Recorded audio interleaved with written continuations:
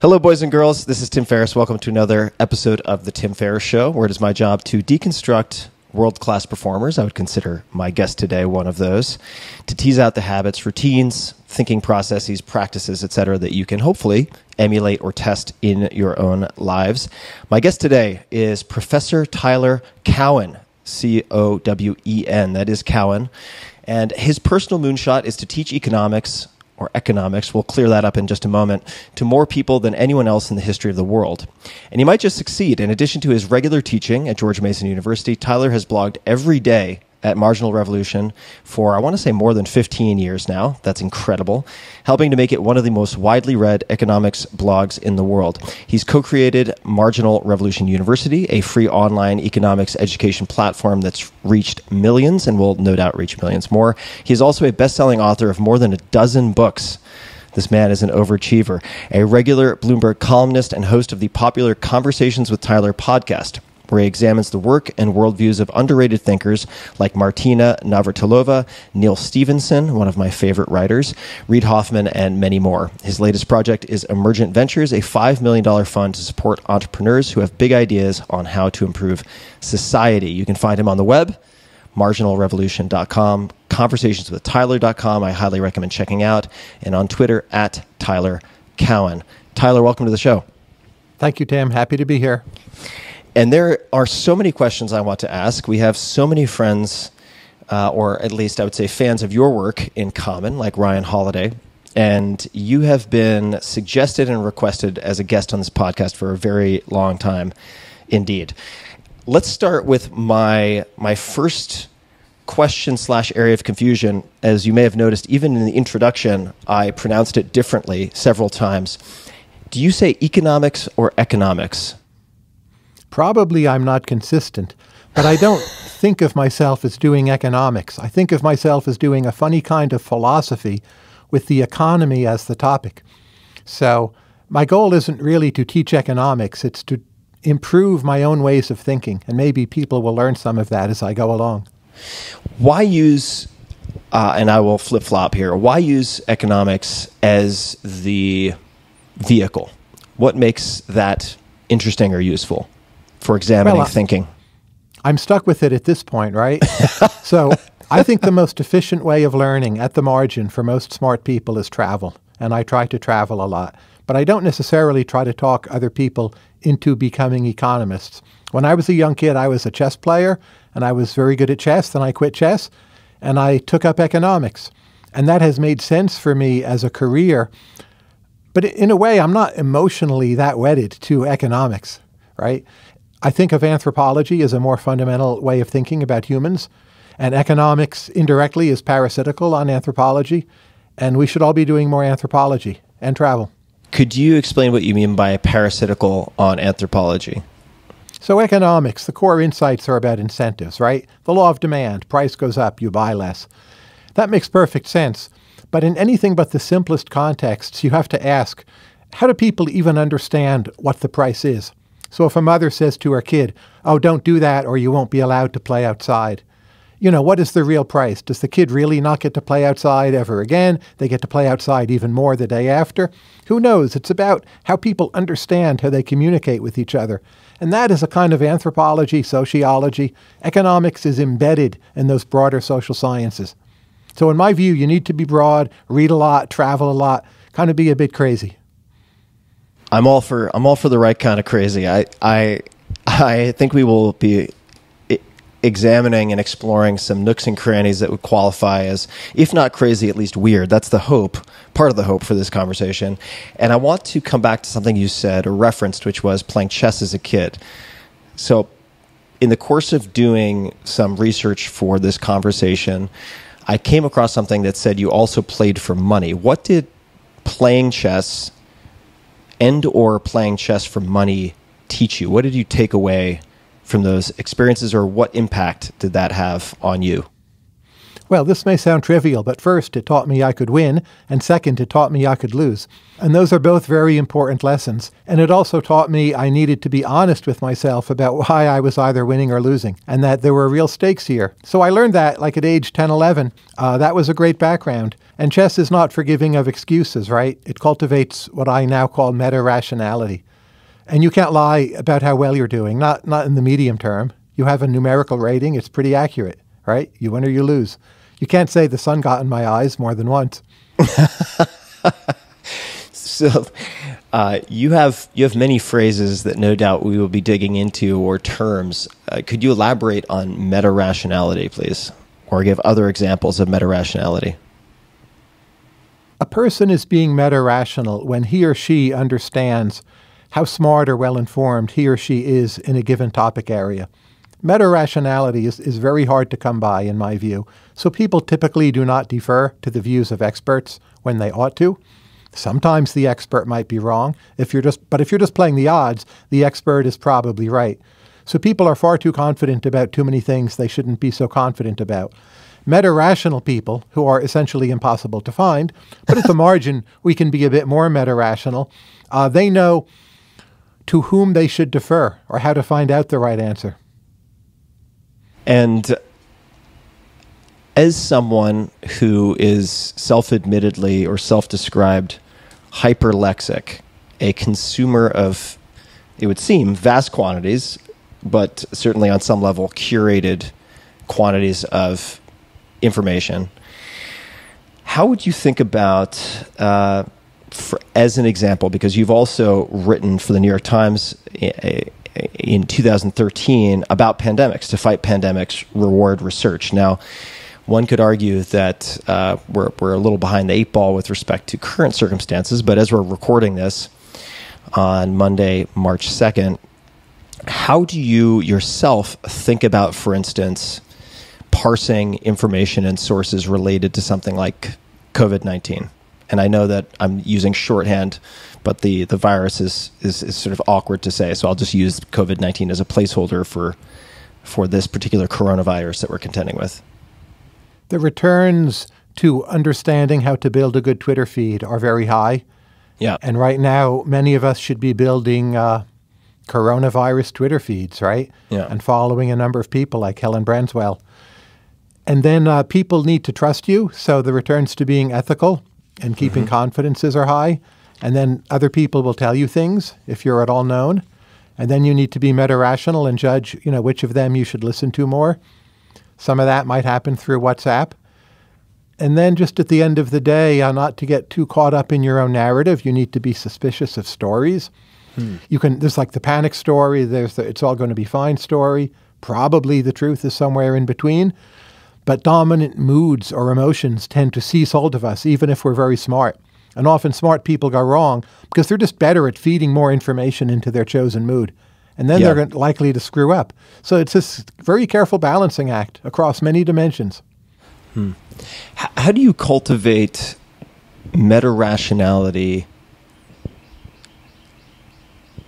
particularly when hopefully taking into account incentives? Because what I've noticed, for instance, is that among the friends I've spoken to, who I all consider from the perspective of an IQ test, at least, intelligent, pretty far on the right, that the conviction with which they believe this is serious or not serious often corresponds in some fashion to how inconvenient or convenient it would be, or how much of a financial sacrifice believing it is serious and requires, say, self-quarantine or something like that would cost them from a business perspective.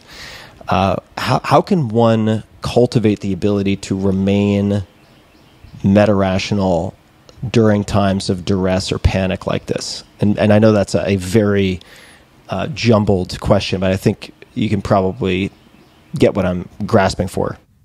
Maybe a certain bit of obliviousness actually is useful. So you want to be plugged in, but also somewhat detached and so caught up in your own thing, your whole, what did I have for breakfast this morning routine? When am I going to get to shoot baskets next? That it actually distracts you from too much emotional involvement. So Peter Thiel sometimes says you sort of want to embody opposites in yourself in some ways. So this extreme involvement in the processing of information, but also a fair amount of detachment, maybe is the best you can do if you can achieve that. I think the returns to detachment have gone up a lot with Twitter. So Twitter's fantastic, but most people use it badly and they hate it and they criticize it and they waste time on it.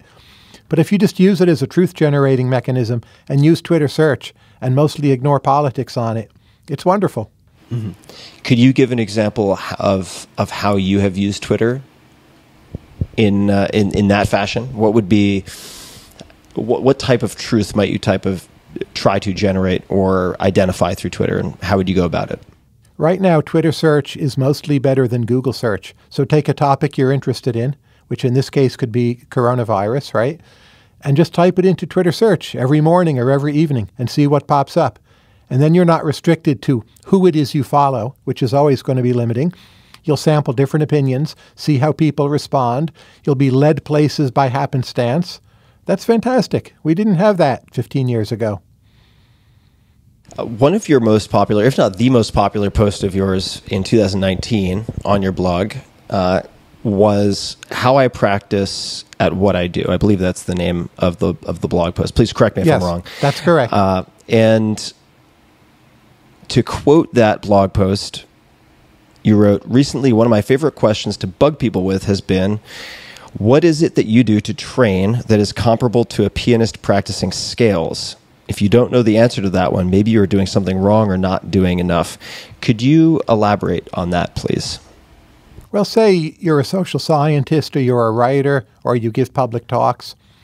You are out there in some way all of the time.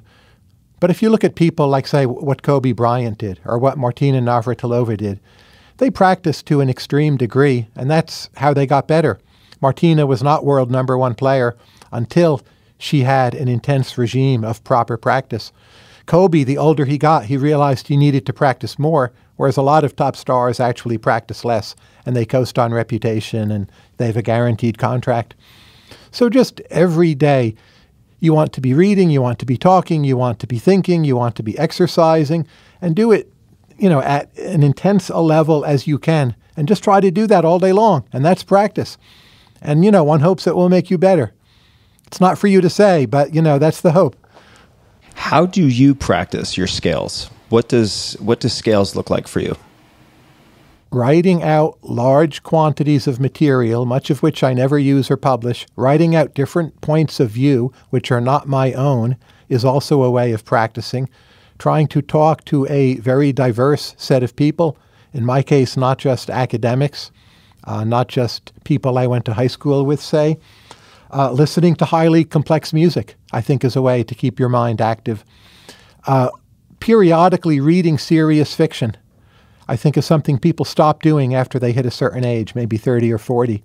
But it forces you to be open to the complexities of how humans actually are. I recommend that too.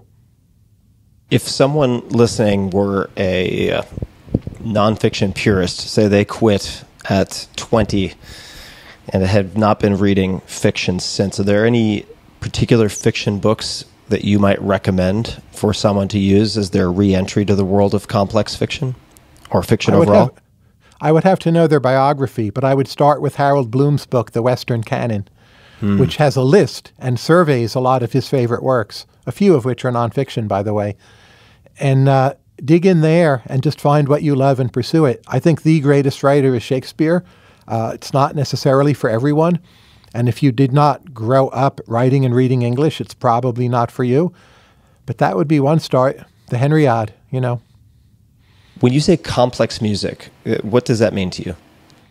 Indian classical music, I think, is phenomenal and grossly underrated. And it really forces you to be in a complexity mindset. Beethoven, late string quartets, Bach, The Art of the Fugue, atonal music, Arnold Schoenberg. Some of the stuff people don't like and curse at and think has wrecked music. I'm all for it, pretty much. It's just really, really hard. The sophistication of the hand percussion in classical Indian music, I don't know much about other instruments, but the sophistication of the hand percussion, speaking as someone who's become very interested in hand percussion in the last few years, is mind-blowing. It is unbelievable how well developed the system of hand percussion is in classical Indian music, just as one example. It could be the best music in the world. And I wonder if it's not related to Indian preeminence in the world of tech. That is definitely one I'll have to chew on. I like that as a thought exercise at the very least. You spoke to your writing and your writing practice. What does your daily writing practice look like? If it is indeed daily, I make that assumption, but perhaps you're batching your writing. What does your writing process look like? It is daily in an almost religious manner. I write on Christmas Day. I write on Sundays. I write columns, blog posts. I like to quit writing before I get tired of writing.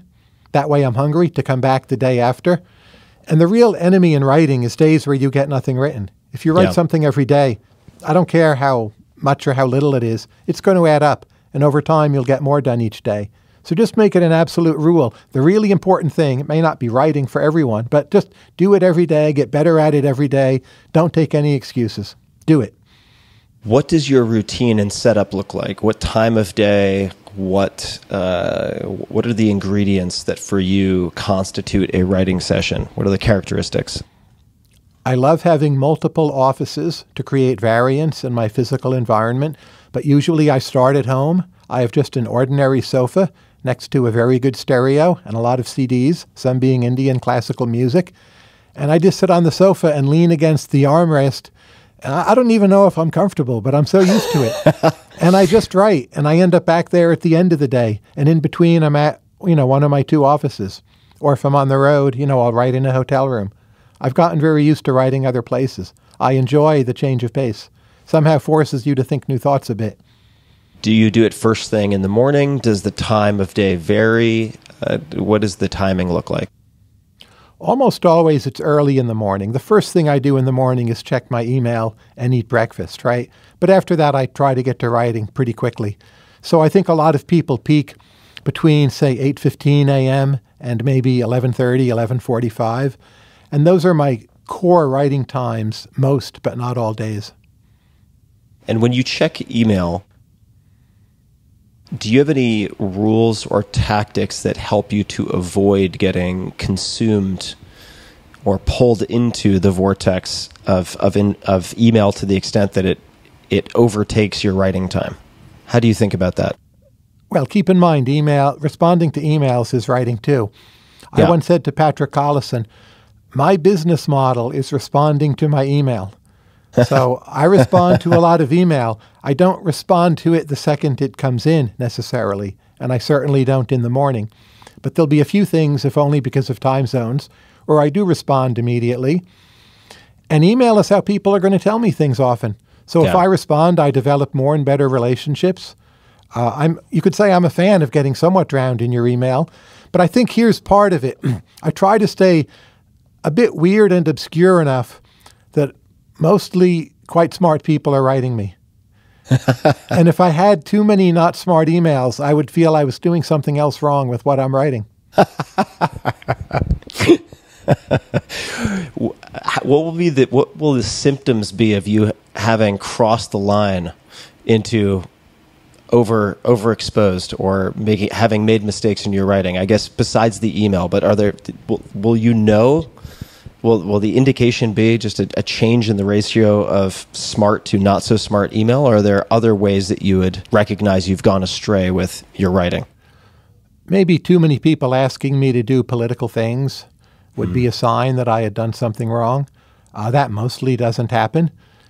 The people emailing me being less smart or less to the point, that mostly doesn't happen. So I think I get a pretty large number of very good emails each day or WhatsApp messages. And I like that. But you have to reciprocate, right? Yeah.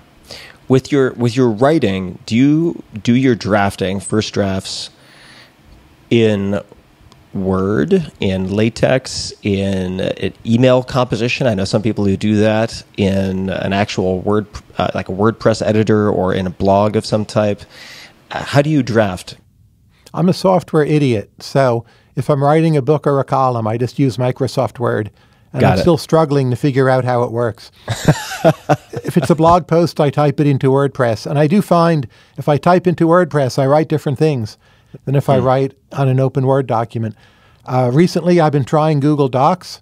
It's better for collaboration, but it's disorienting for me. Yeah. It doesn't feel permanent somehow. It feels like if a quasar explodes somewhere out there, the whole thing will go poof. And I'm nervous. But maybe that's good. It gets me to finish what I'm doing more quickly. Now, you have written about your own 12 rules for life. I wanted to ask you about 2 of them, if you would be willing to expand. So I'll Sure. read them, but these are rules 7 and 12, respectively. And I'll read both, and then you can dig into either.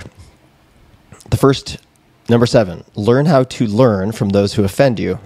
Number 12, every now and then, and I'm going to mispronounce things here probably, read or reread Erasmus, Montaigne, Homer, Shakespeare, or Joyce's Ulysses, so that you do not take any rules too seriously. The human condition seems to defeat our attempts, to order it.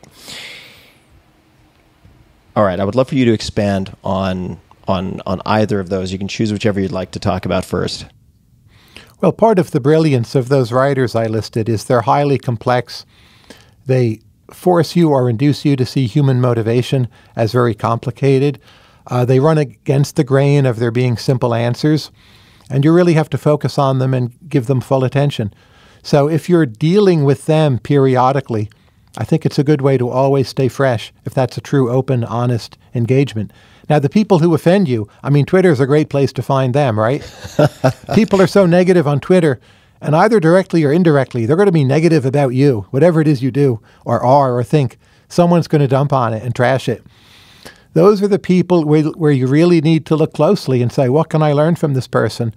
Do not play a strategy which I call devalue and dismiss, because you can point to flaws in their thought, right, or their biography, like, oh, say what they've done wrong, or they didn't say this right 3 years ago, and you can dismiss them. But they're at the margin really the ones you've got to learn from. Like for me, that's Paul Krugman.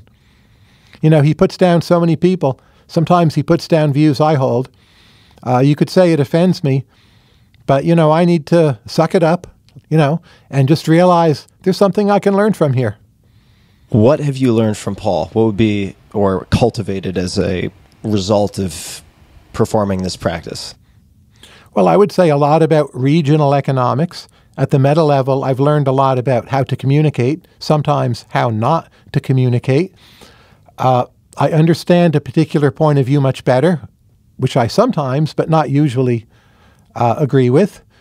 And he's one of the smartest economists out there, right? He has a Nobel Prize. Like, of course, my goodness, we should be learning from this person. What are things that come to mind that you have changed your mind on in the last few years or the last year? Are there any positions or beliefs or otherwise that you've changed your mind on or come to think differently about? Well, one thing that I'm finding really striking is the number of different countries that have had demonstrations or sometimes even riots about their politics. And those are sometimes countries such as Chile, which at least in regional terms are leaders or doing better than other places. Chile is actually seen declining income inequality, and yet millions of people in a not so well-populated country are going to the streets. So the sense of discontent out there is higher than I had thought. And I don't feel I've thought that through properly yet, but I'm definitely changing my mind about the stability of current parties and regimes of politics. It seems to not quite be holding. What are your working hypotheses with respect to why that might be? I think one is the Martin Gurry hypothesis, that in a world with the internet, we see everyone's flaws more readily. So you look at politicians, or for that matter, top thinkers on social media, mostly they're not very impressive.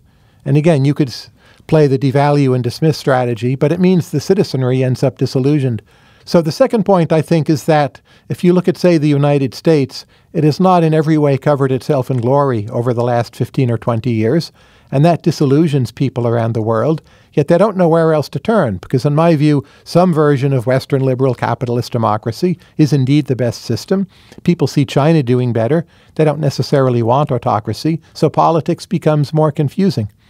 And then finally, I think we're seeing big shifts in the income distribution, where certain groups are seeing either stagnant or falling wages, and this heightens their anxiety. And then they too become dissatisfied in politics, but they're not sure exactly where to turn. They tend to turn to politicians who promise them free lunches, but that's probably bad. How are you going to go about developing a better understanding or different perspectives related to this observation, for instance, in Chile? What do your next steps look like? Well, the most likely next step is failure, right? But going to Chile would be one thing I would do. I've spent maybe 5 weeks of my life in Chile, which is not a lot, but enough that I have a sense of the place. I was recently invited back. I will try to find a way to get back, and then I will speak with people. But I also try to figure things out just by writing them down or writing them up. And if I just sit in the shower and sing, I don't really get anywhere. So I need to talk with people or give a talk or write something down. And that will probably be wrong, but that's like the draft that doesn't get out. And then it will get better, and like maybe sometimes it's okay. What percentage of what you write would you say ultimately gets published on the blog or elsewhere? Just to give people an idea of what the pie chart looks like with published, unpublished, and maybe there are other categories, but what percentage would you say end up getting published somewhere? It's hard to measure because the things I discard, I tend to rewrite them so much, whether I've thrown them out or just rewritten them.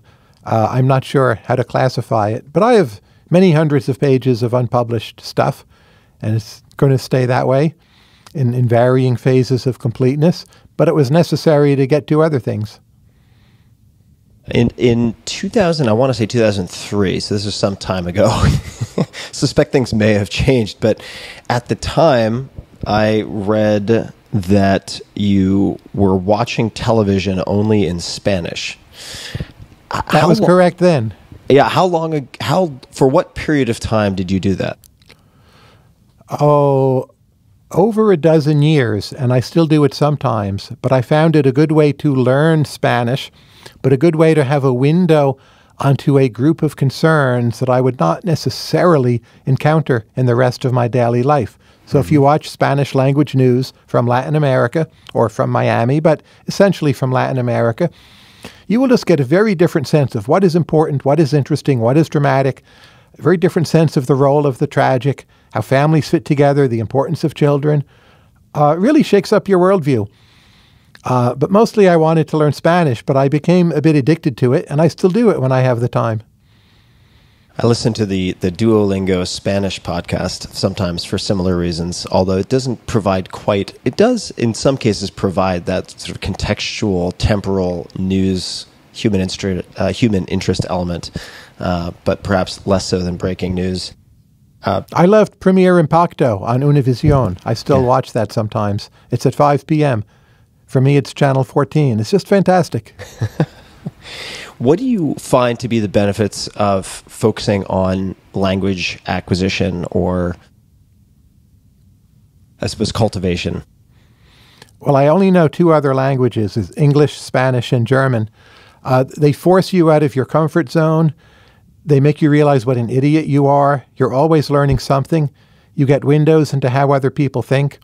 I sometimes call it cracking cultural codes. Spanish is great because it opens up a lot of different countries to you. German has some of the most profound writing and music, philosophy, and culture of human history. I wish I knew more. So I envy people who know many languages and people who have traveled, to more and different places than I have. They're the people you should envy. I'd like to ask you about one of your many books, The Complacent Class. Now, my read, and please correct me if I'm wrong, is that you've argued that we've, in some respects, become a stagnant and cautious society. What does that mean? if I'm actually sort of interpreting things correctly, and feel free to correct me. We innovate less, especially outside of the tech sector. Our incomes grow more slowly. We move around the United States at roughly half the rates we used to. We are now unable to pull off grand projects such as putting a man on the moon. Almost all of the spending of our federal government is now locked in, and most of that going to the elderly. We're just a less dynamic society. People are crazy how they bring up their kids. No risk is to be allowed. People obsess over what kindergarten will my kid get into. If they don't get into that kindergarten, my goodness, all is lost. We are far more a society of credentials, which I regard as a huge negative. All of that and more. What can one do? Are there any personal actions that you would suggest to counteract or counterbalance in some fashion those societal trends? I mean, of course, that's more than just societal trend. There are actual government policies and so on. But what can the individual do? If they listen to you say this and they agree with you, are there any particular practices or steps or recommendations that you can Absolutely. discuss? So Steve Levitt, the Freakonomics guy, he wrote a great paper where he took some people and he looked at their major decisions. And for some of the people, a coin was flipped. And if the coin said they had to make a big change, they made the big change. And ex post, the people who made the big changes were happier than those who did not. So of course it depends on the person and on the context. But in general, read that Steve Levitt paper, think about the coin flipping, and more of the time make the big change. Of course it's a risk, right? But it seems on average it pays off. Question for you now those were big changes determined by the flip of a coin. Is that right? Right. Okay. How much of the happiness with the big change do you think was from making the big change or being absolved of the buyer/seller's regret equivalent, second guessing, in other words, a decision that you had to make on your own? I don't know, but if it's only the being absolved that matters, well, treat me as the villain, and you are hereby absolved from responsibility. Just say, Tyler made me do it, and go off and be happier. And the rest of society will do better as well. What are some of the major decisions that you've made that have been extremely impactful in your life? I decided that I would really focus on the internet and giving away my output for free, and mostly stopping doing peer-reviewed scholarly research and devoting all my time to blogging and online essays and online education in my podcast. And that has gone phenomenally well for me. When did you make that decision? In retrospect, it doesn't sound that scary. I started blogging, I think, 17 years ago. And the notion that I would do this every day for what is now almost 17 years at the time was extremely weird. And I was doing well in my other endeavors. It wasn't there was some kind of failure that needed to be patched up. But I just thought, I'm going to do this. I'm not going to look back. At first, like, no one paid any attention. For years, I just kept on doubling down happily, in my oblivious fog. And it worked out great. So I'm going to push back a little bit on the oblivious fog. You're a smart guy. You're able to. I think you didn't say I was a meta-rational guy. You said I was a smart guy. Maybe I should be offended. No, well, I was going to meta-rational next. That was my second compliment. What was your decision-making framework for doing that? 17 years ago. So that places us around 2003, roughly. Right. How did you make that decision, which at the time, to many very smart, I will use the word smart here, colleagues probably appeared absurd? What was your decision-making framework, or how did you think about making that decision? I'm not even sure I had a decision-making framework. I think in a way I'm dysfunctional as a decision maker at that level. I did it for a day, I enjoyed it, and I just didn't stop doing it in a very selfish, curious, greedy with information way. And it just became quickly impossible to turn that ship around. So I thought, well, I've got to do more of this. And I would hesitate to recommend my so-called decision-making process to anyone. What was the positive feedback loop on the daily experience that kept you going for years before it seemingly gained traction? What was it that appealed so much to you? For 3 or 4 years, like we had a few thousand readers, but it wasn't a thing and it hadn't taken off. It was fine.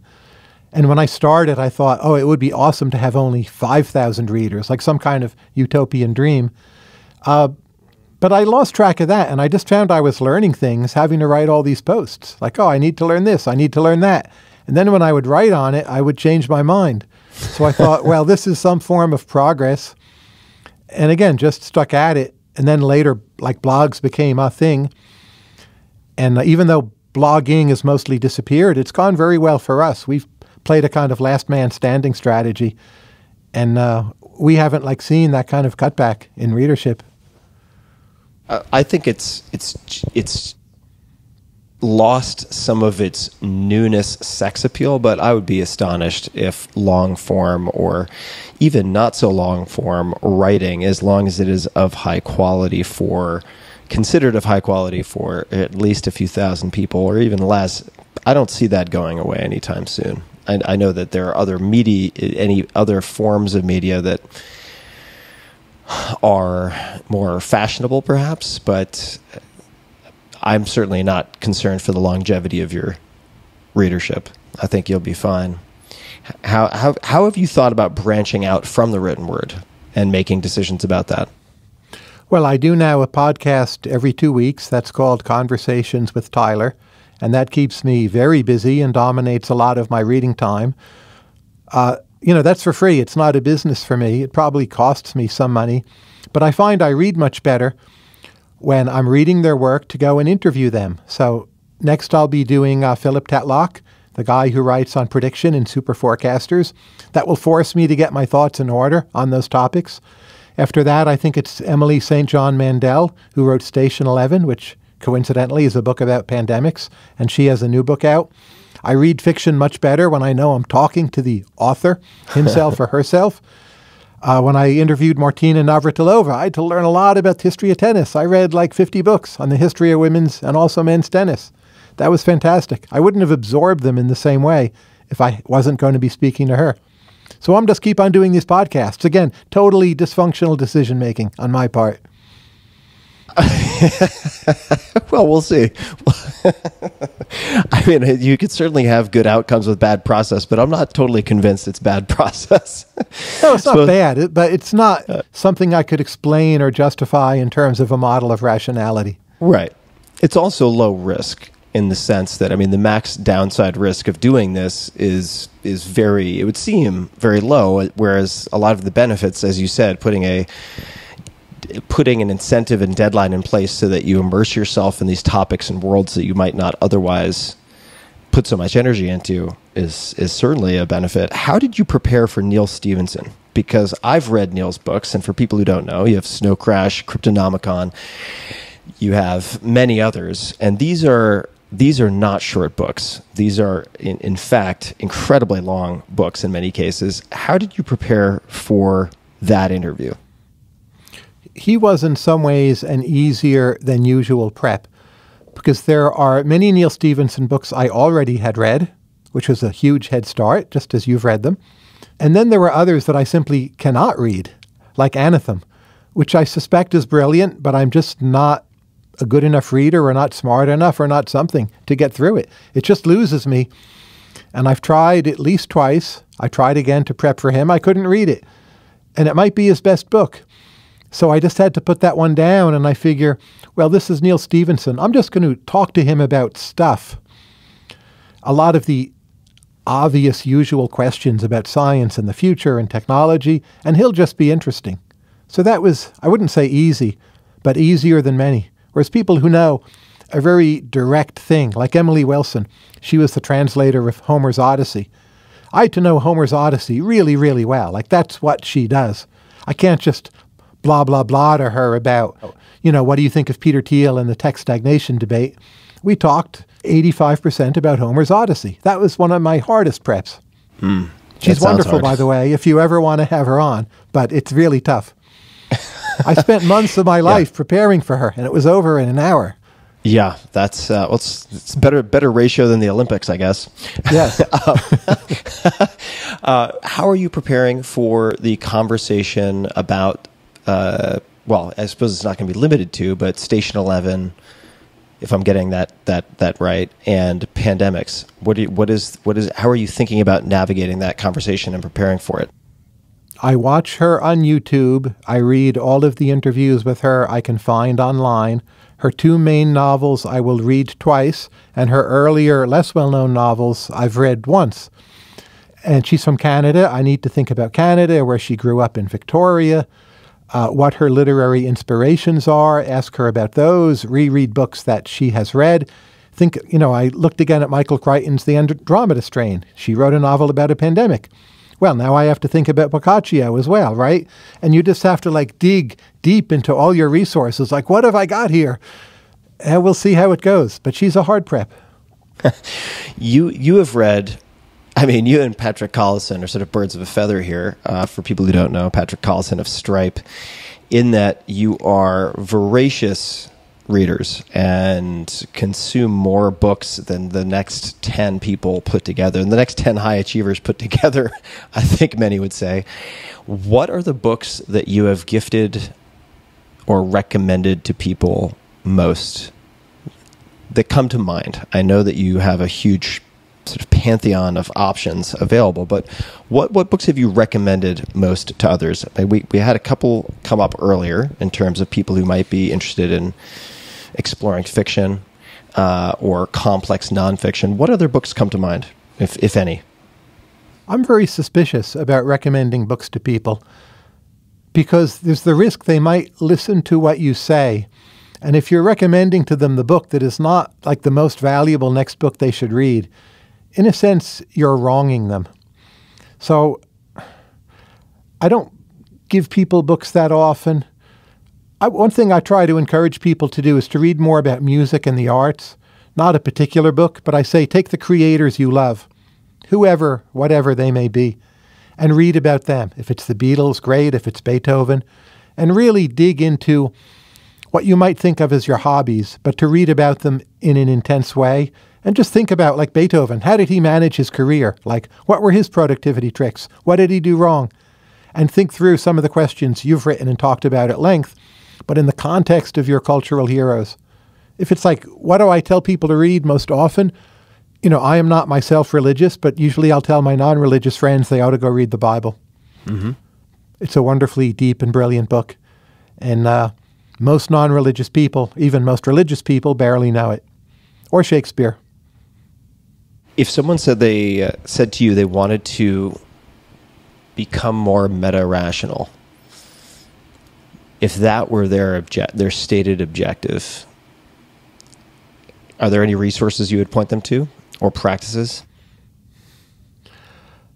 Again, I'd like to know where they are starting from, but spend some time sitting down with groups of people you don't usually sit down with is my most likely recommendation, and that will depend on the person. So there's one colleague of mine, I'm telling him, you need to travel to some very poor countries and sit down and speak to some very poor, in terms of income, individuals. And that's what I think he should do. Obviously, if someone, say, grew up in the slums of Mumbai, that's probably not my advice, right? What if they were well-to-do Manhattanite? Oh my goodness! Who felt this like is easy. who felt like they were prone to confirmation bias due to various incentives they had. So they would they've embedded themselves in a position. They have stories they've believed. Maybe they're stories from their parents. Who knows? Yeah. What's besides spending time with someone who is, from an income perspective, poorer? What other advice might you have for such a person? Well, if you're a Manhattanite, you actually will be in proximity to a fair number of poorer people. But I find on average, Manhattanites tend to think the world comes to them. And I suspect this is a delusion of sorts. So people say, oh, Silicon Valley's a bubble. Well, maybe, but people in Silicon Valley don't actually think the whole world comes to them. They realize they're in a very special part of the world. And I think if Manhattanites would realize that more, they would then just leave Manhattan, if only to the other boroughs. I mean, try Staten Island, right? Don't go to Paris, don't go to London. Try Staten Island, West Virginia, somewhere like Macedonia. And don't think all these things are already coming to you in Manhattan, because they're not. You're getting a super filtered version of it. And you're just seeing more Manhattan. Nothing wrong with that. I love Manhattan. Grew up in New Jersey. But a lot of remedial work probably needs to be done. What are you working on personally right now? Are there any particular problems or sort of personal development objectives that you've set out for yourself? Well, I'm writing a new book, and it's on what do the social sciences know about spotting and evaluating talent. And I have a project, this Emergent Ventures you referred to before, where there's a fund of money I give away to individuals who are talented, or I hope they are talented. So really just trying to get better at that and trying to get better at communicating what I know or think I know to other people. And that's very hard. There is no single really go-to source on how to evaluate talent, people who have not yet succeeded, but maybe they will.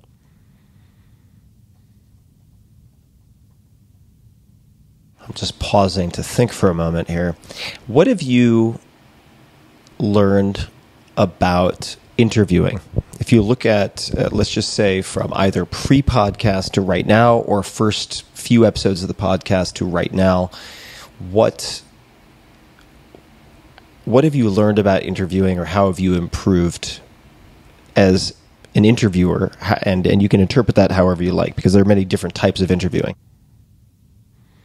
I'm not sure I've improved. Hard for me to say. But I think getting people to talk about what they actually do, tends to be good.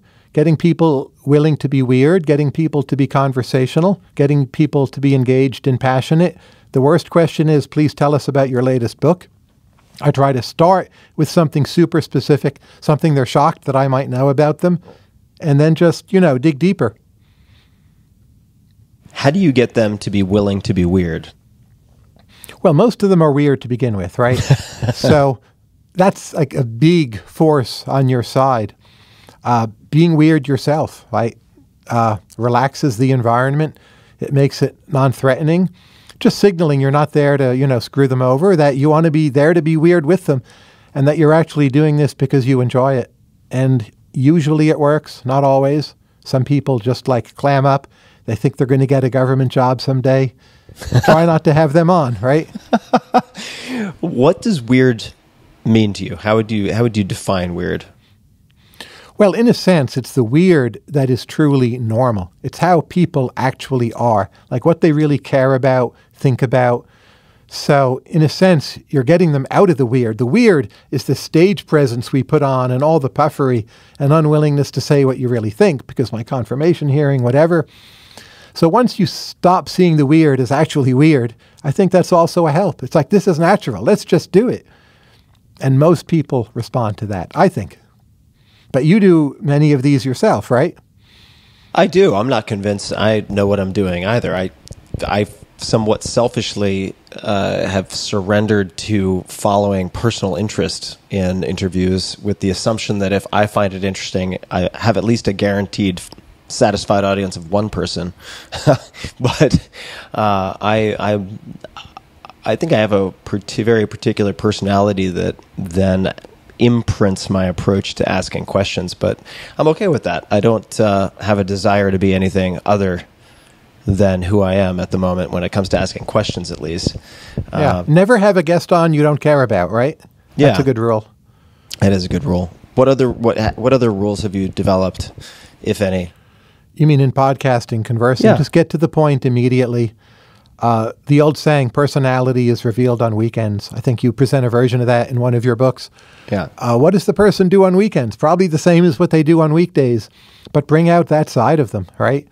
And just asking the person, in essence, what are your open browser tabs right now? It's one way of getting at who they are. And the browser tabs don't lie, right? Yeah, that is a great question. That is a really great question. So part of the reason, not surprisingly, that I might be asking this so that I can borrow and use in the future, but the future is now. So here we are, a few seconds after you just said that. What are some of the open browser tabs on your computer? Twitter is always open. WordPress for blogging is always open. Several sets of email, always open. WhatsApp, always open. And then right now, I will have typically 5 or 6 tabs to specific articles, which at the moment are all coronavirus. That's atypical. Usually they're more varied. But right now, there's 2 big stories. There's the election campaign season, which I hate following and don't really write about, and coronavirus. So it's going to be coronavirus. What are you reading about coronavirus? This is of great interest to me. I've been tracking it very closely for a few weeks, and I know this is topical, but I do think that, in a sense,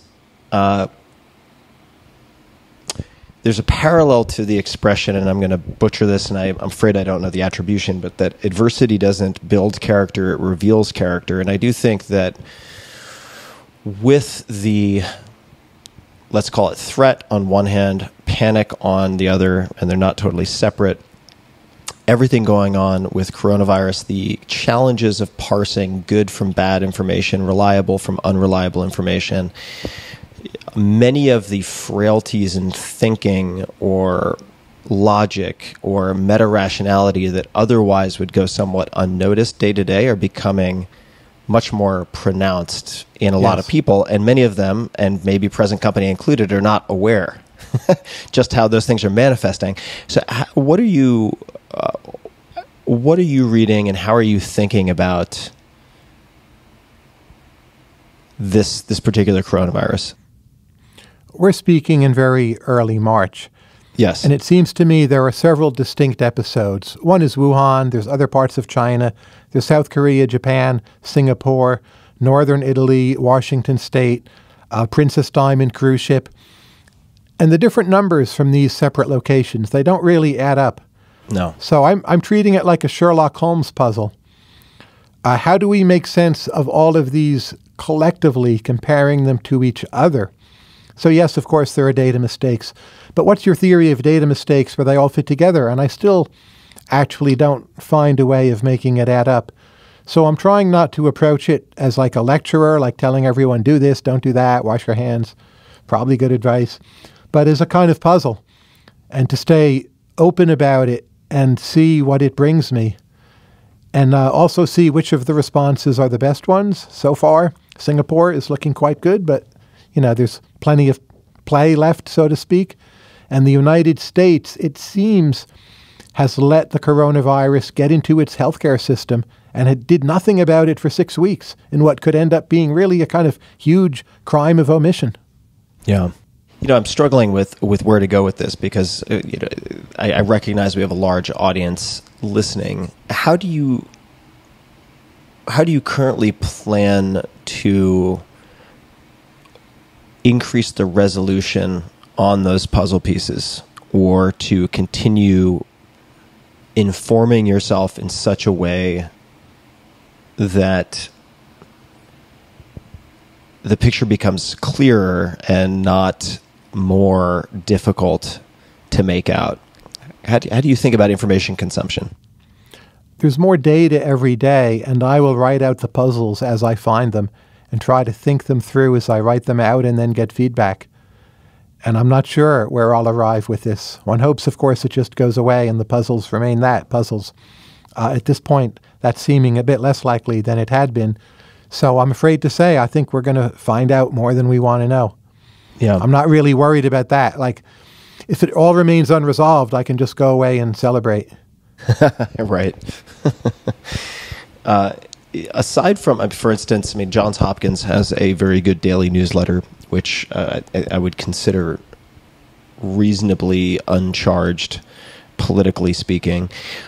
You had mentioned someone on Twitter who you follow, and I'm blanking on the name. It's Helen Branswell. She's public health in Toronto. How do you spell that last name? It's Branswell, I believe. Are there any other particular sources of information or other people you are following who you find to be reasonably level-headed about how they're approaching and analyzing this? There's 4 or 5. I don't remember their Twitter handles by memory, but they're in the list of people I follow. If you just go through that, it will be pretty clear which ones they are. Okay, great. And then I find by being out there writing about it in an open, non-hysterical way, I'm just sent a flood of useful information. Yeah. And that's arguably my main source. And I don't mean to say I trust it all, but you cross-check and you think, and then you talk to people you know, and you get a bit further. Yeah. Why did you, well, I'm also assuming then that this was your initiative, but why did you choose to create Emergent Ventures? How did that come about?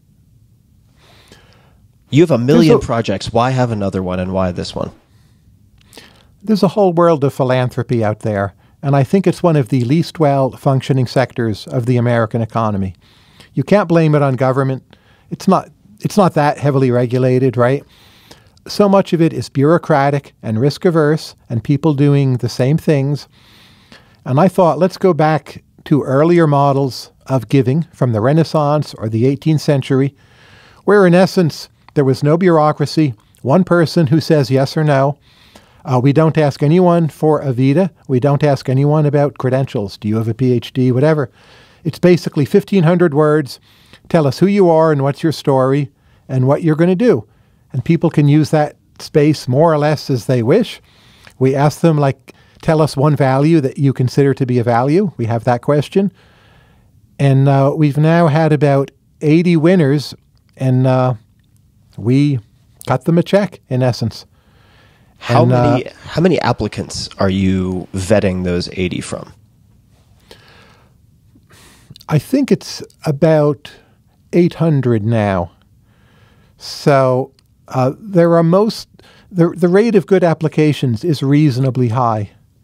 Maybe I'm lowering it just by talking about the program, but we've had, even though it's only about a year and a half old, we've had people go on to, start companies, successful ventures. People end up in high positions in governments. A lot are just travel grants for young people who are, say, from ages 15, 16 up to 20, who get to meet mentors. I hope it's changed the course of their lives. Those are often travel grants to Silicon Valley.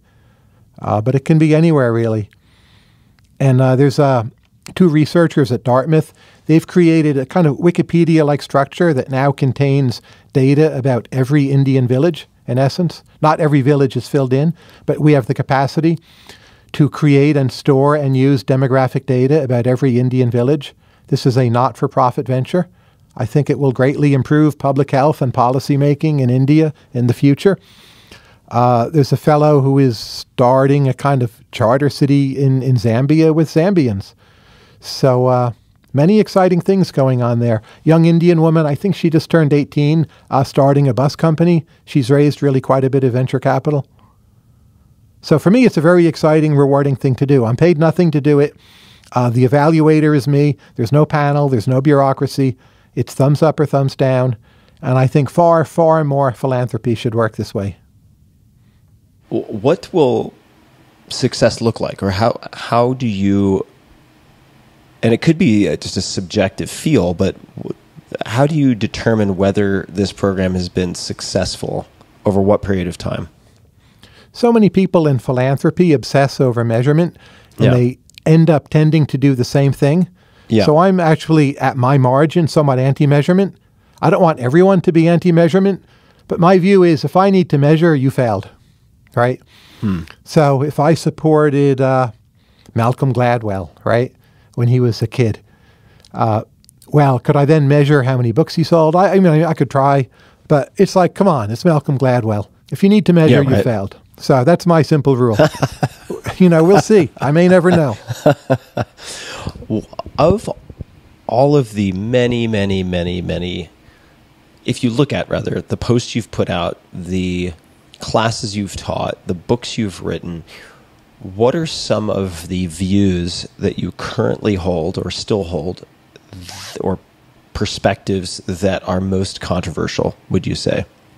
Meaning they seem to kick the hornet's nest wherever that hornet's nest may be. What are some of the views or beliefs that are most controversial? In the world of 2020, where the two leaders of the two parties at the moment seem to be Donald Trump and Bernie Sanders, I no longer know what is a controversial view, in fact. I used to know what my controversial views were. I think in general, we should do much more to boost the rate of economic growth, devote fewer resources to the elderly and much more to the young, and take more chances and travel more and learn other languages and be much, much more interested in foreign cultures. I'm not sure those are controversial. They're obviously not controversial with a sliver of a particular demographic, but I'm not sure many people really mean them either. So maybe my most controversial view is it's no longer clear what our controversial views are. So I would love to ask you, because it's I think easy to be intimidated by how much you do, and certainly seemingly do very, very successfully. You're able to digest sort of nonfiction pages in seconds and sort of aggregate data from disparate sources into coherent blog posts that influence millions of people ultimately, and so on and so forth. I'd like to try to offset that with a discussion. Doesn't have to be long, but a discussion of a tough time or a failure that you've experienced, and specifically, if there is a favorite failure that comes to mind, meaning a failure you experienced which was very difficult at the time, or just a dark period that somehow set you up or contributed to greater success later, if that makes any sense.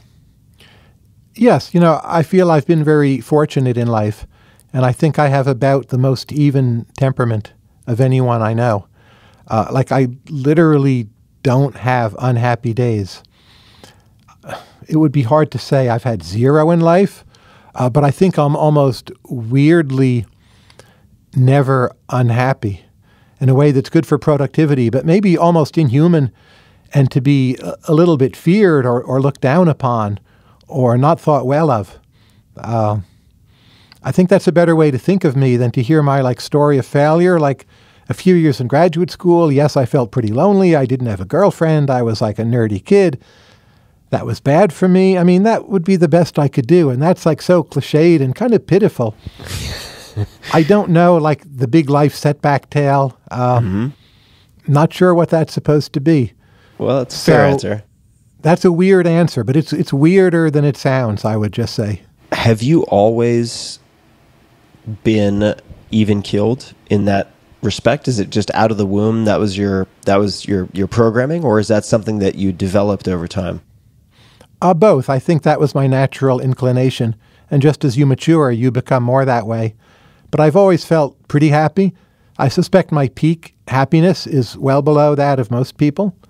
Hard to prove that or measure that, but intuitively, when I see people very, very, very happy, it's quite strange to me. I feel, gee, I've never felt this.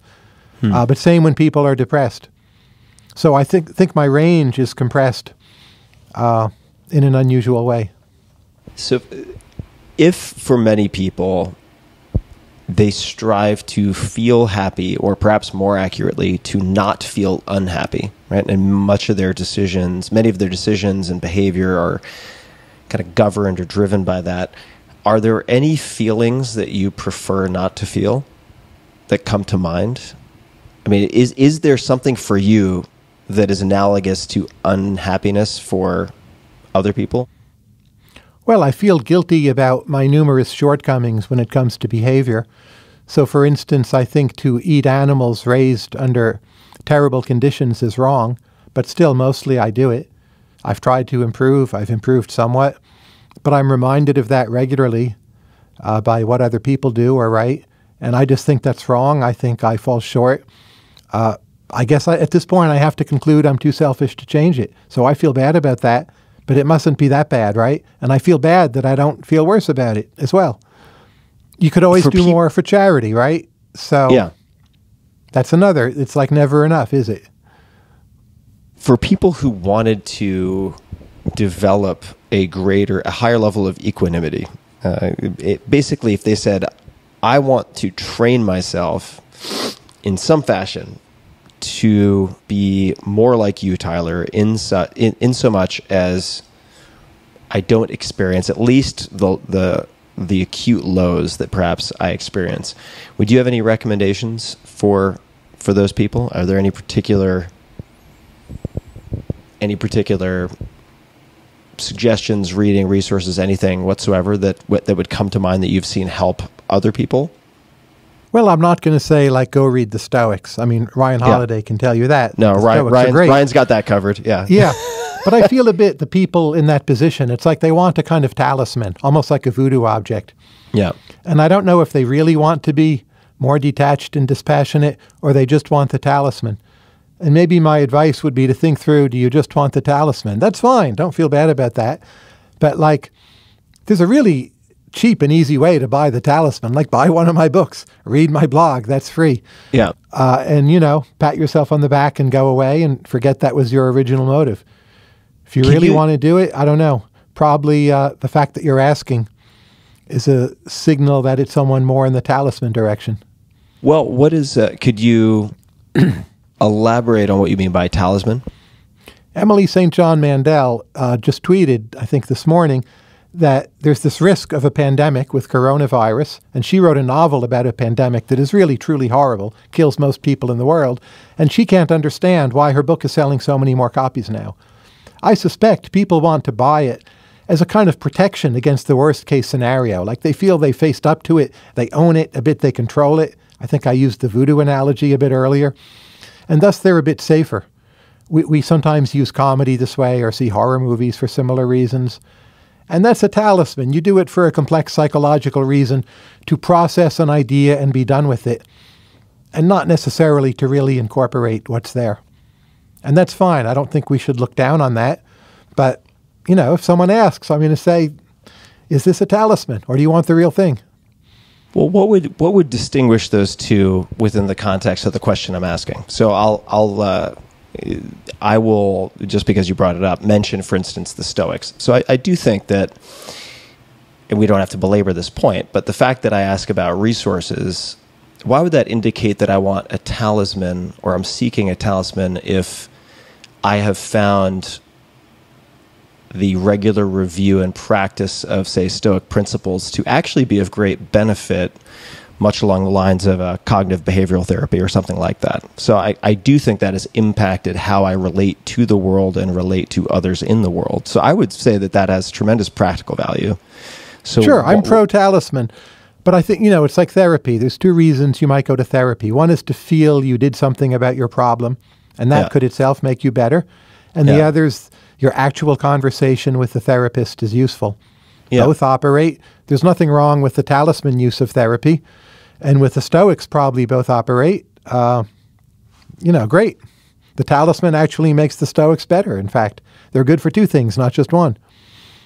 Well, I guess I'd love for you to just elaborate on why that use that I described is of the talisman variety. Well, that could be real learning, right? But the version of the talisman use of the Stoics would be that ex ante, you feel a kind of personal and social anxiety that you haven't done enough to calm yourself. And maybe you're just never going to be that calm, but your meta-anxiety about not having calmed yourself, you can lower perhaps by buying and reading the Stoics. Maybe you'll forget what they said on a test 3 years later. But at the end of the day, you did something, you went through a process, you had a mastery over some part of your life, and you feel better and the anxiety's diminished. I think that happens quite often. In addition to whatever you learn from them. Do you feel like you have such talismans in your own decision-making or behaviors, or is that... Oh, of course, sure. No reason to think I'm any different. And a lot of the books I read, maybe it's I felt some anxiety. Oh, there's this book out there. Tyler, you haven't read it yet. And I go read it. I'm not saying I learned nothing from the book, But part of the enjoyment is the alleviation of the anxiety, right? Right. Sure. Oh, yeah. And For sure. too many books are like that. Like, I wish more of them had wonderful, incredible content. How do you choose your guests for your podcast? Mostly the people I want to speak to and the people I wish to prepare for. So there'll be a lot of economics, some public figures, people who have written novels, just people who know a lot, people who are what I call infovores, people who are intense or curious. It helps if they're nearby, so I do all of mine face-to-face. A few of them are public events. So just like, can this be pulled off is a big question. Doing Kareem Abdul-Jabbar, that was a dream for me. I watched him when I was a kid play basketball, and I saw his last game in the NBA. I had a chance to do Kareem. How could I not do that? Trying to get William Shatner now. Probably it will fail. I don't care how old he is. He's William Shatner. Who are Captain other people? Kirk. Who are other people on your dream list, on your wish list? Brian Eno, the British musician. I had an email forwarded to him, and I'm still waiting for him to respond. He strikes me as the kind of guy who might respond 7 years after the invite. Most people, it's like if you don't hear in a week, you figure it won't happen. But this is Brian Eno. He could respond at any time with either a yes or a no. For you, we talked a bit about the changes of perspective or changing your mind on anything. And you mentioned, I guess it was regional economics, and we spoke about Chile. Are there any new behaviors that have been particularly beneficial for you that you've only started in the last year or a handful of years? Any particular new behaviors or habits that have had a non-trivial impact on your life? It's hard to tell. I've spent more time with weights as a form of exercise. I vaguely feel it's helped. I don't have any measurement I could cite for you. And how have my behaviors changed in the last year? Eating smaller portions of food, which I think has helped. You know, my diet is just eat what you were going to eat, but eat 2/3 of it. Right. And I've had the discipline to make that work. You don't have to fuss over what you're going to cut out, right? You just divide by 2/3. And just trying to be kinder to people. Again, I'm not even sure I'm managing to try to do it, but that's like always a priority or sometimes a priority. What does that look like, being kinder to people? Or why did that become something of focus for you? If you can be encouraging in a non-trivial way, it can really mean a lot to people. And it takes several kinds of effort. There's effort in the moment, but also the skill of how to sincerely have a sense of what would be the encouraging thing to say. And it seems to me that's greatly undersupplied in the world. And like some of the things that are undersupplied are just people telling other people what they're good at, which happens plenty, but really kind of accurate, incisive. This is what you're good at and why. Greatly undersupplied. Supplying people, especially younger people, visions of what they could be, greatly undersupplied. But you also want to be better at it rather than worse, right? So making that more of a priority. And some of the grants I've given out through Emergent Ventures to younger people, I've also tried to give them a sense of what I think they could be. And I suspect that's more important in some cases than the grant. In a way, it's complemented by the grant. In a way, you're giving the grant so you can package it with this vision, and the vision will matter, and the grant makes the vision more vivid or more focal. Like they believe the vision because you spent real dollars on them. Yeah, that makes perfect sense. I only have a few questions remaining, really, on my list, so to speak. But I would love to explore anything, certainly, that I may have missed. This may sound like a cliched question, and I'm sure that it's not going to be a new one to my listeners, but you think very deeply about a lot of things. If you could put a message, a quote, an image on a billboard, metaphorically speaking, that were to reach billions of people, what might you put on that billboard? Doesn't have to be super short, but is there anything that comes to mind if you wanted to impart something, convey something to billions of people, what you would say, assuming they all are able to read the same language, of course? Well, social context is so important for messages. So as we just were saying, if you communicate to people a vision of what they could be, it needs to be packaged with some real behavior on your part, probably, to have impact. And I also, as an economist, tend to think very often the market works. So if I just put up on a billboard, like, Tyler says do the right thing, I'm pretty sure that would be ineffective. And if you look at billboards we actually have, like, what do you see on those billboards? The billboards I see, a lot of them are advertisements for insurance. Some of them are don't drive drunk. You see bail bondsmen on billboards and suicide hotlines.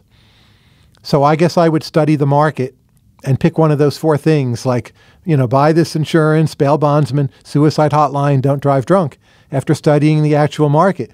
Because I don't think I have some idea that's so scarce that if it's on the billboard with no supporting social context, that it will mean a damn. Well, I'd say go with the market. Well, let's take a more technologically advanced example. If you could have something pop up on everyone's iPhone and stay there as the background for a day, really the point that I'm stretching for here is to getting large numbers of people to consider a statement or a prompt of some type for a period of time. So putting aside the billboard as form factor, is there anything that you've got it? You can choose not to use it, but you have the option of imparting something via the background of everyone's iPhones for a period of time. The people with iPhones, of course, I worry about much less. But I would say this. I think the social returns to religion, on average, are fairly high. So the religion most likely that people would accept in a particular area, I would want the message to be messages about that religion. So if it's the United States, that would often but not always be Christianity. Again, that's not going to work in every part of the world. But I worry families are not having enough children. We're seeing depopulation in many countries. Religious families have more children.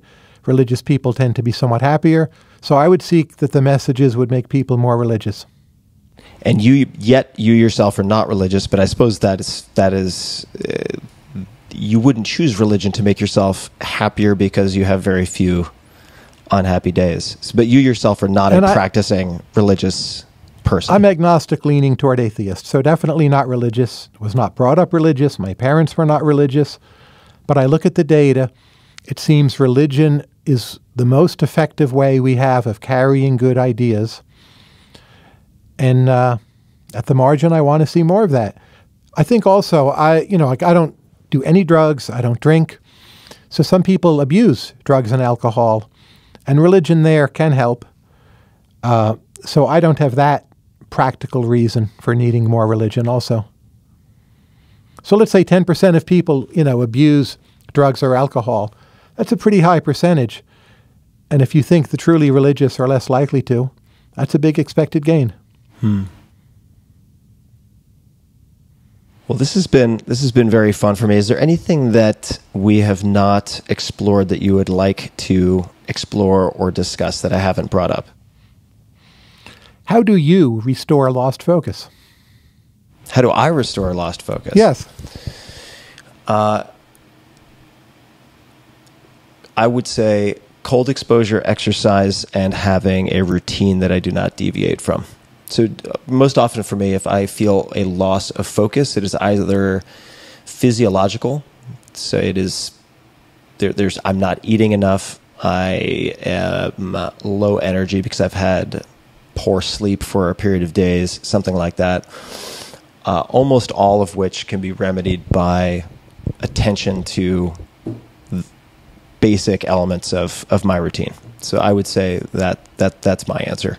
If I have deviated from routine, if I'm making too many decisions each day that should be replaced with some type of default answer, what I have for breakfast, what time I'm waking up, where I'm going to write or record, etc., that usually or I shouldn't say usually, but often contributes to a feeling of being unfocused. So it's when I abandon my routines, some of the elements of which would be default meals and exercise, and also cold exposure first thing in the morning.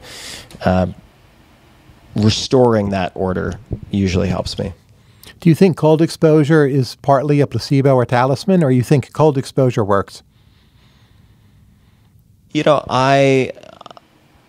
it depends in part what we mean by works. I would, does it provide a jolt of adrenaline and other plausible physiological changes that seem to contribute to more alertness? Yes, I would say the answer is yes. Could be talisman, and if by talisman we really mean placebo effect or the desire to feel that we are doing something to address our problem rather than the actual efficacy of said approach. Sure, I mean, I think placebo effect is everywhere. So just as nocebo effect can Sure. affect things. But I can tell you that I find it personally helpful, but I do think there are some certainly obvious and then not so obvious plausible physical mechanisms that could improve alertness when you put yourself into 40 degree Fahrenheit water for a period of time. And do you fear ending up in an equilibrium where you say no to too many things? And how do you avoid that? Or maybe you just think it's not a risk. What type of equilibrium do you mean? So we all are faced with many demands on our time, and we have to learn to say no. Give a talk here, visit this, whatever. So we become very good at saying no, but it's quite easy to say no once you're good at it. It's like, oh, an email comes. No. And you end up saying no too much, and you end up with too little serendipity in your life in a way you clearly would have had at age 17 or even 23 or maybe 27. Yeah. But how do you refresh the supply of serendipity and keep the habit of saying no to the things you ought to say no to?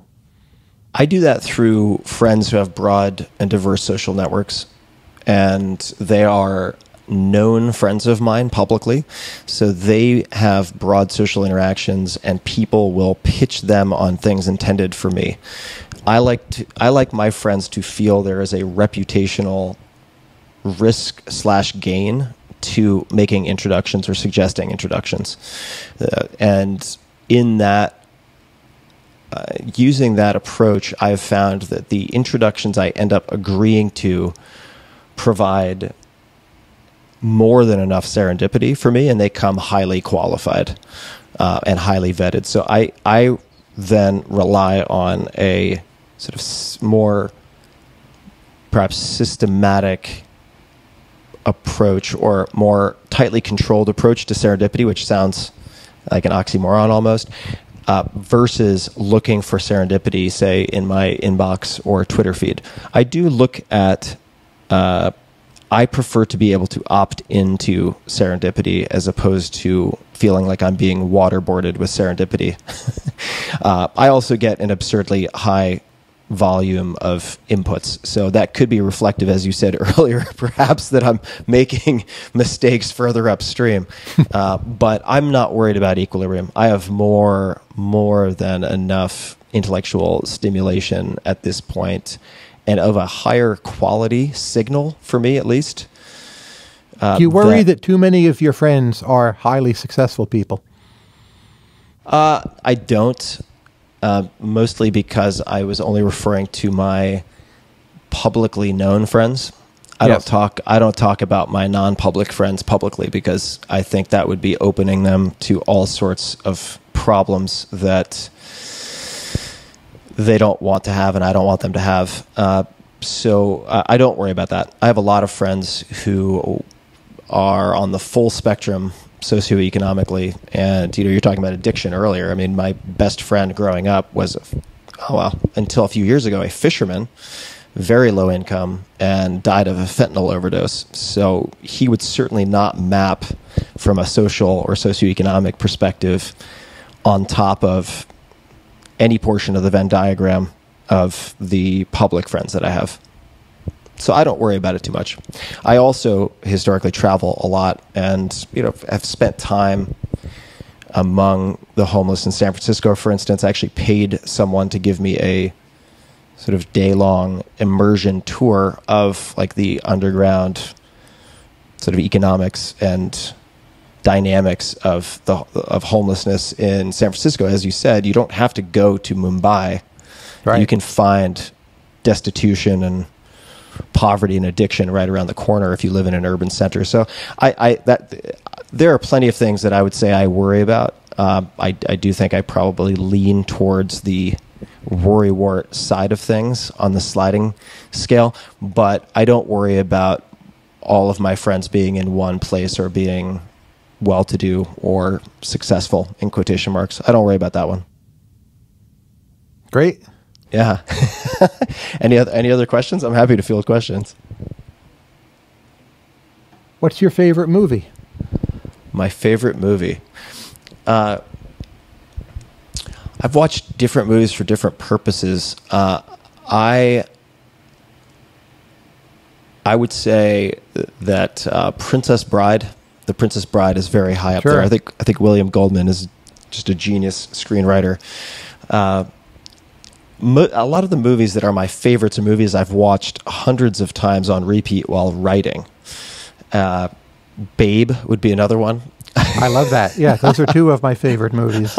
What's your favorite movie? Or some of yours? Ingmar Bergman movies as a whole would be my favorite part of cinema. Maybe Scenes from a Marriage being my all-time favorite of those. But just Empire Strikes Back is a favorite movie too. So good. So good. It is. Yeah, it's a great film. Amelie, another film I love. Spirited Away would be one of my absolute all-time favorites. I love Miyazaki movies, all of them. Yeah. Spirited Away, I just think there's a lot of metaphor and just beautiful transformation in that movie that I find reveals itself as you watch it more and more. So I've watched that movie a lot, and those would be a few. Those would be a few that come to mind. And then there are a bunch of flicks you might expect I like the first Jason Bourne, The Bourne Identity, and that's good. It's a good movie. Snatch. All these movies that I got hooked on a long time ago and haven't been able to give up. Casino Royale, I think, is an exceptional film. You mean the later one, not the early later. David Niven one? The later one, yeah, the later one. That's good. But I do enjoy film and fiction as a respite from the problem-solving default that I think is a constant for me with hyper-rumination. And I think that's very common in people who have suffered from, say, depression in the past, as I have. Fortunately, no major episodes in the last 5 or 6 years, which I can attribute to a few things, Talisman or otherwise. But or would attribute, I suppose, in that case. I think the ability for those people who are prone to hyper-rumination, which can often take the form of obsession with the past in repetitive loops, in the case of depression, or obsession with future scenarios in the case of chronic anxiety. I think that film and fiction have high medicinal value. And let's say you could put your major commitments on hold, somehow freeze time in the life you're in, and take a year off and spend it somewhere. Where would you choose and why?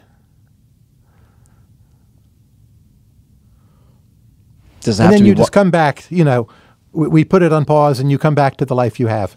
Yep. Does it have to be one location or can it be multiple locations?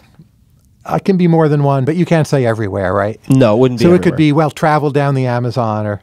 Right, that's multiple locations. It has to be one kind of thing, one plan. One plan. Okay.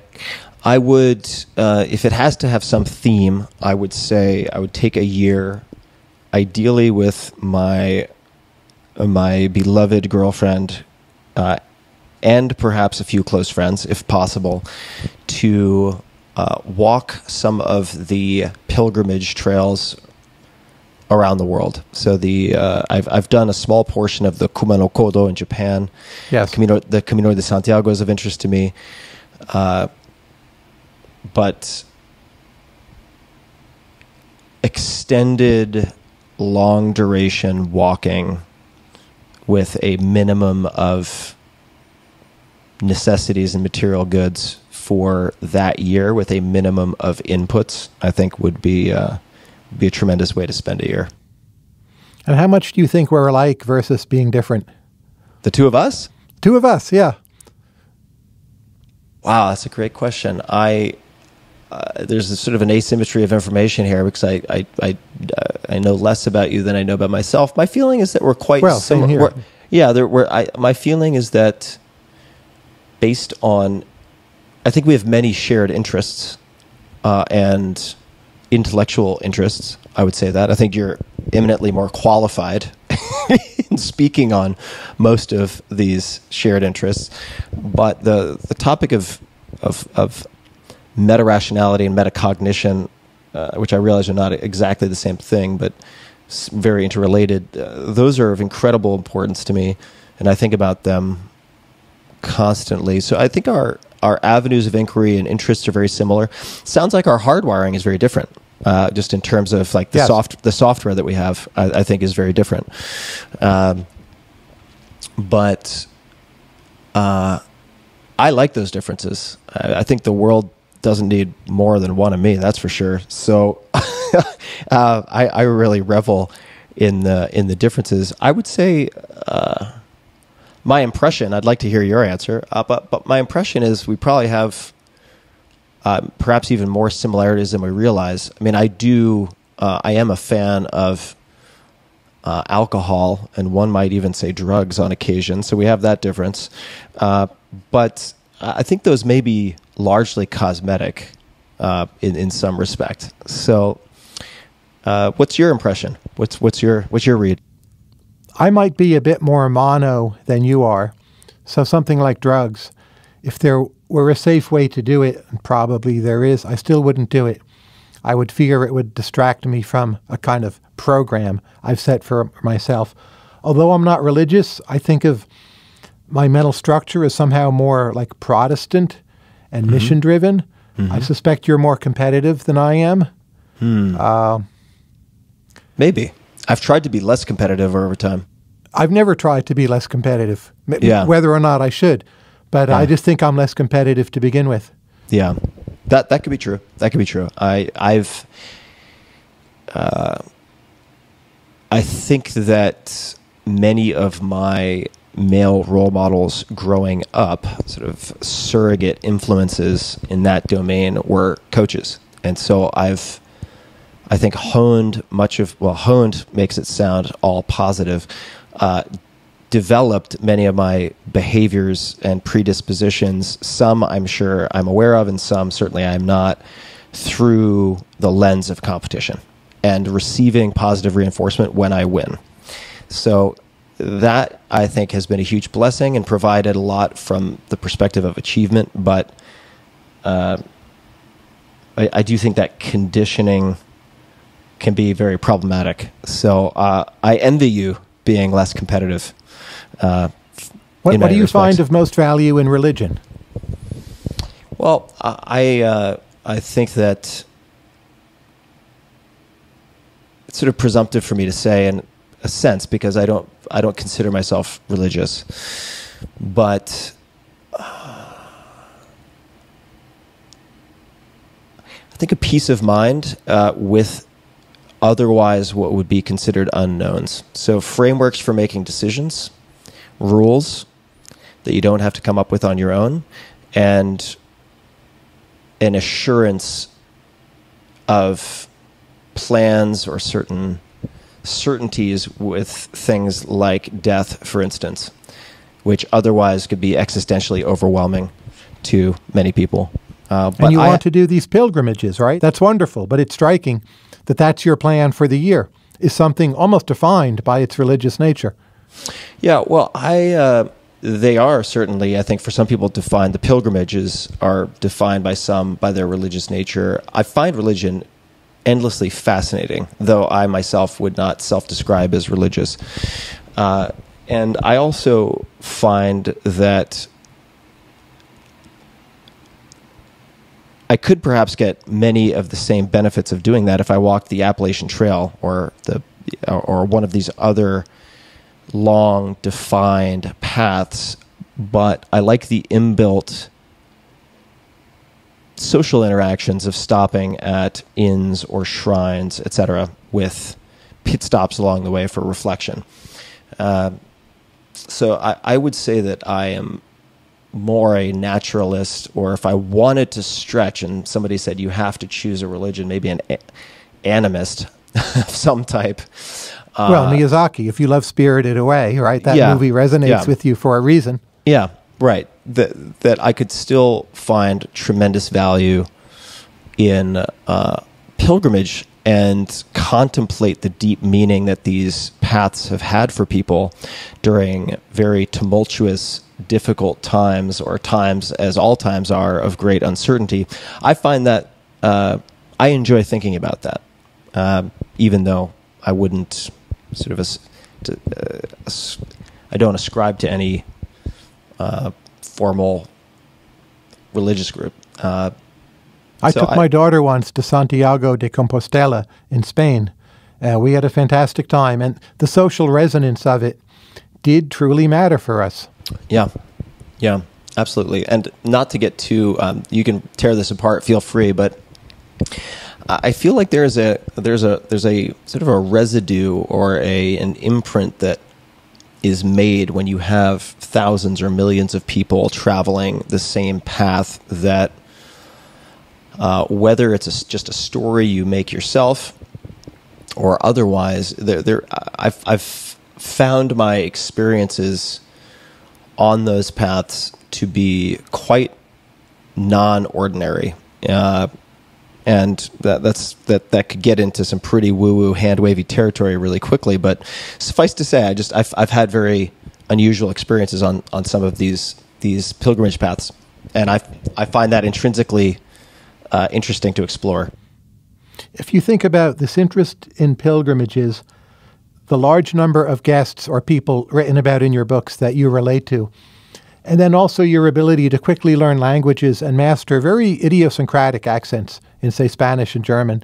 I mean, do you have a sense in your own mind of how that all fits together? Like, what's your unified theory of you? Because those are three very striking things about you. Yeah. And maybe you've explained them somewhere that I haven't seen or heard, but this is my chance, so I'm asking you. Yeah, so we have the pilgrimages, we have the language learning, and then the skill acquisition of sort of strange, idiosyncratic, eclectic things like horseback archery. But I have your book here, Tools of Titans, and your other books. There's so many different people you talk to or correspond with, and you manage to enter into their worlds in some way to draw them out, including on your podcast, of course. Yeah. So that's a skill. The pilgrimages and then the language with highly idiosyncratic accents. Done almost perfectly, I might add.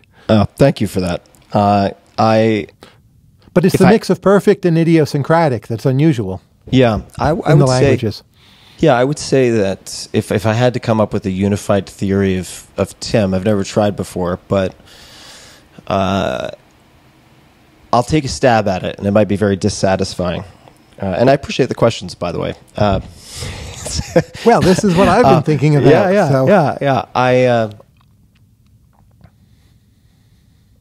I think that much like you have had certain software, perhaps since the beginning, that enables you to handle the world with a certain degree of equanimity.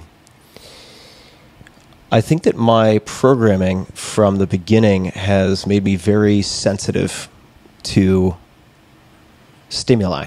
I think that as a kid, I was very, very sensitive, not in the pejorative sense that I got upset about things easily, but rather if I were a scale, I wasn't a pound scale. My senses were more of a jewelry scale or something like that. Jewel scale, excuse me. So when I was a kid, I had some terrible things happen to me, and I may talk about those more on a future episode of the podcast. We'll see. But suffice to say, I learned it was safer and better to numb myself and desensitize myself operating in the world, and developed a lot of habits. I think competition was one, high pain tolerance related to that, another, that allowed me to kind of bludgeon my sensitivity into submission so that I could achieve in the world. And I know this is a little long, but I'll wrap it up. No, this is great.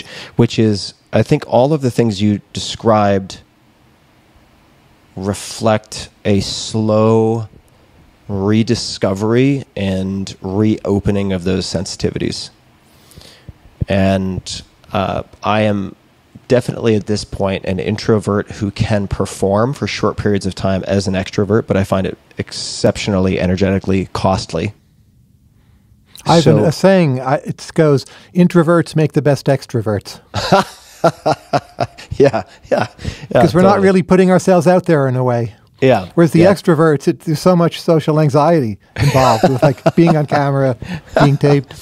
Yeah, totally. So yeah. So I think that sensitivity would be the unifying if it's a unifying theory, is just that I have my perceptual aperture is by nature very wide. I have a very wide perceptual aperture. So I notice things like inflection in Mandarin Chinese or inflection in Greek or Turkish or languages that I might just study for a few weeks while I'm traveling. I notice things that, for whatever reason, seem to only be noticed by a small percentage of, say, tourists in those places who are actively focusing on a language.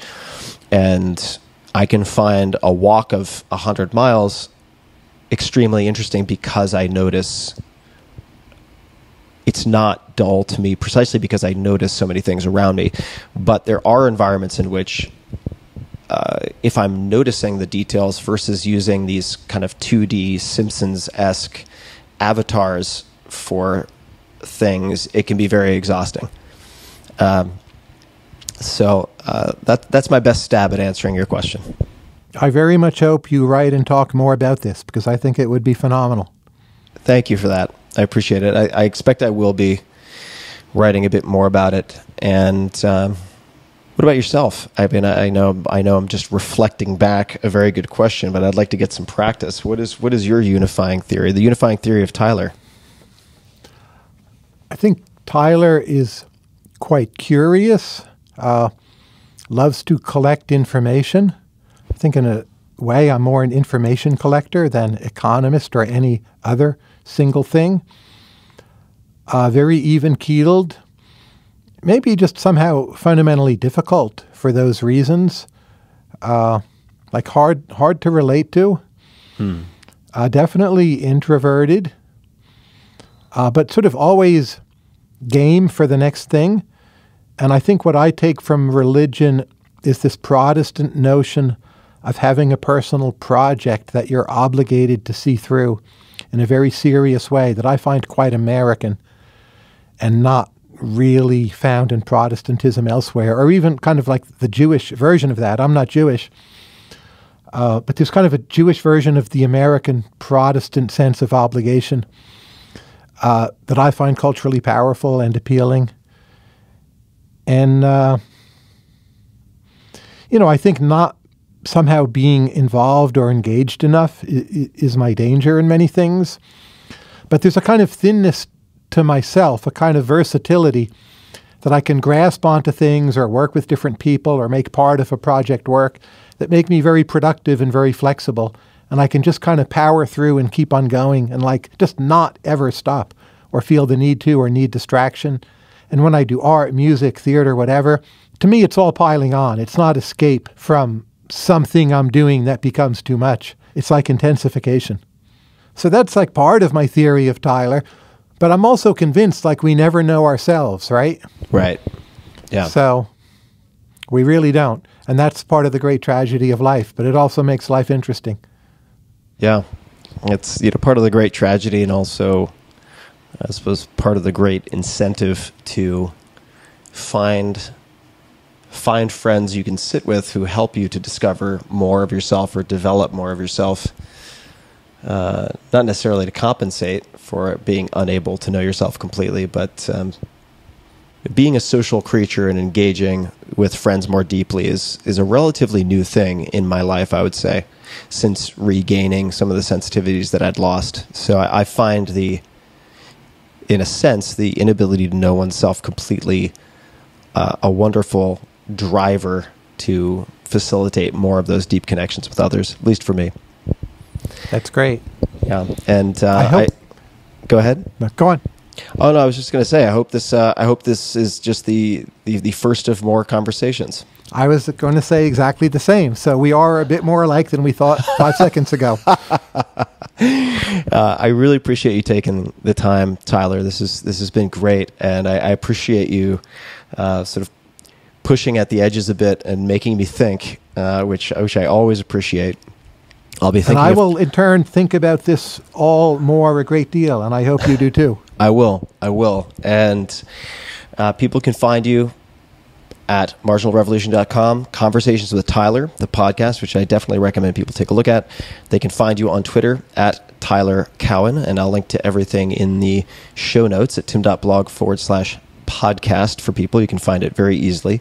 Is there anything else you would like to mention before we wrap up? Just to thank you heartily, and till whenever. All right. Thank you so much. And to everybody listening and possibly watching, thanks for tuning in. Watch out for your talismans. Work on your meta-rationality. And thanks for tuning in.